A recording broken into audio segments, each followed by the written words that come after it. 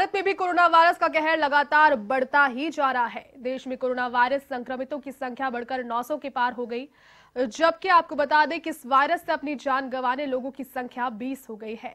केरल में कोरोना की वजह से एक और व्यक्ति की मौत हो गई। आपको बता दें कि केरल में कोरोना की वजह से अब तक एक भी व्यक्ति की जान अभी तक नहीं गई थी। वहीं मध्य प्रदेश में एक पत्रकार के खिलाफ एफआईआर भी दर्ज की गई है।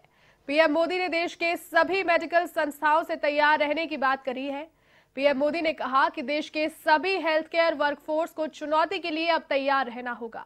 अगर जरूरत पड़े तो प्राइवेट डॉक्टर्स से भी मदद ली जाएगी, जो कि आयुष योजना से जुड़े हैं।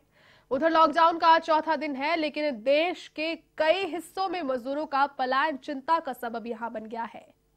मजदूर पैदल ही अपने परिवार के साथ में अपने गृह राज्यों की ओर लौट रहे हैं। इस मामले को लेकर सुप्रीम कोर्ट में एक जनहित याचिका भी दाखिल की गई, जिसमें मांग की गई कि कोर्ट प्रशासन को आदेश दे कि इन लोगों को जल्द ही हर जगह शेल्टर होम्स में रखकर तमाम सुविधाएं उपलब्ध कराई जाए।